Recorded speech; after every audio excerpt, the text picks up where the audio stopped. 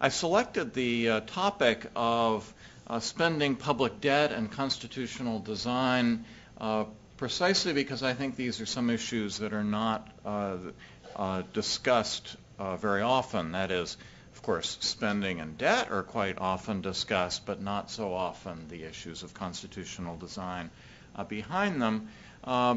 And also because, as you may have noticed, this is a presidential election year. You can tell that it's a presidential election year by the serious and sober analyses the candidates are offering for how to solve the nation's most pressing problems.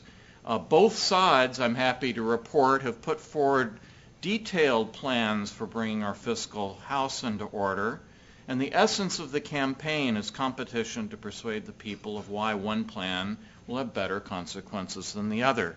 The framers of our Constitution would be proud of the way our democratic political system is working. Just joking.